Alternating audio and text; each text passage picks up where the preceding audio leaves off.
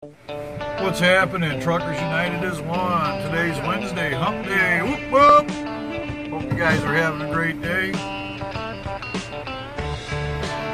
I haven't done a tutorial video in a while, so I figured I would probably do one today. And we're going to talk about mid-trip inspections. And what I mean by a mid-trip inspection is if you're like me and you do several dropping hooks during the day, when you pick up another trailer, you gotta do a walk around and do your inspection on that new trailer you're picking up. So I've already dropped my empty. I went to Livonia, Michigan and back. I'm in Perrysburg, Ohio right now.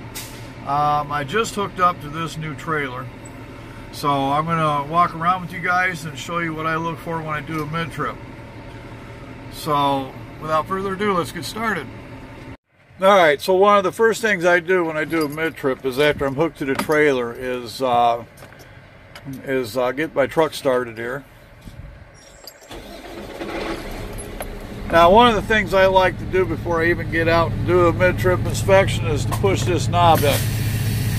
I want to apply air to the trailer, that way I can check for leaks. So one of the first things we're going to do is we're going to check the front of our trailer. Make sure there's no damage to the head, to the front. And we're going to make sure that our lines are tight and connected. Make sure there's no audible air leaks. If you come underneath, you want to look at your skid plate, your fifth wheel plate, make sure that it's all intact. You want to make sure your handle's pushed all the way in. You want to come underneath here. Make sure your fifth wheel's engaged. Make sure your fifth wheel's locked to the trailer. While you're back here, you're checking your lights, making sure those are working. So I got the light test on, so it'll put the brake lights, turn signals, the whole shot. You also want to look at the ribs underneath. Make sure there's no cracked or damaged ribs. You want to look at the landing gear, make sure your handle's in place, make sure that you dollied it all the way up. You want to look at your rails all the way down. Make sure there's no damage. The one on top is also important. Make sure there's no damage there. And backtrack just a little bit. I want to make sure the marker light up top is on, which I don't know if you can see it in the video, but it's lit.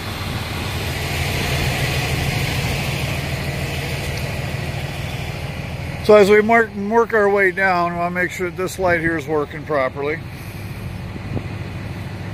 Make sure it lights up. You want to look underneath, make sure the ribs are all in good shape. You also want to look at your air lines and electrical lines that are hanging down here. Make sure they're secured with springs.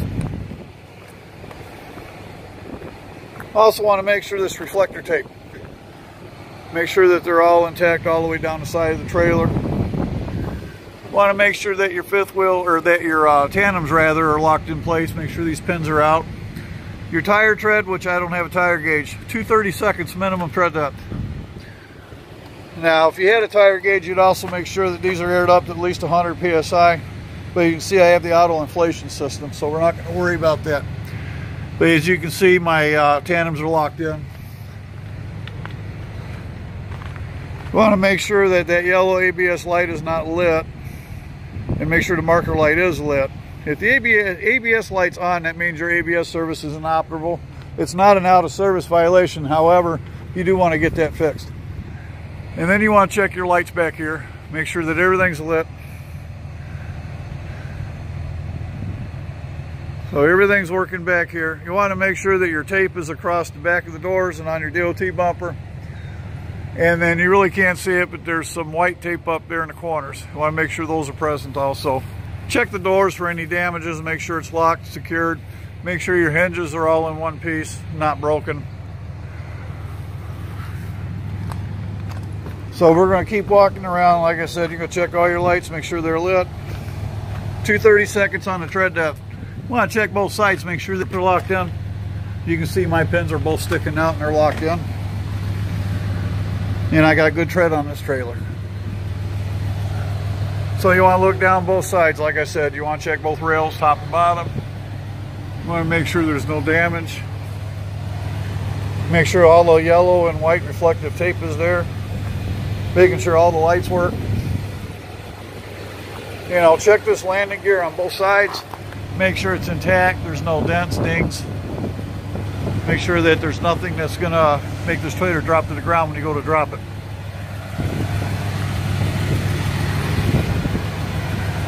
And then you want to check your ribs. Like I said, this is just a quick mid-trip inspection.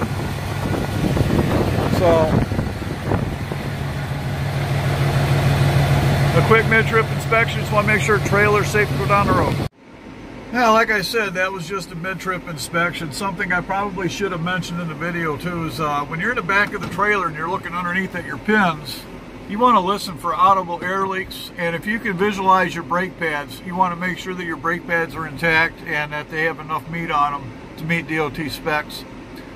I'm not crawling underneath the damn thing on my back to look at everything, but this, like I said, this is just a quick mid-trip inspection. And just a little disclaimer, I am not a CDL instructor, nor do I intend to be. But these are just things that I look for. Just another word of advice too on the tandems, on the front and on the back, there should be a bar or pins in place. And when you slide your tandems, that bar is meant to stop them tandems from going too far forward or too far back. For those of you that see my videos in the past, I had a rave about that because I did have a trailer that was missing that stop bar, and my tandems ended up about where the middle marker light is on the trailer. So when you're doing your walk around, make sure that those stop pegs or the bar that goes all the way across. Wabash usually has the full bar. Great Danes usually has a metal peg that's welded in place to stop them tandems from either going too far forward or too far back. So make sure those are in place.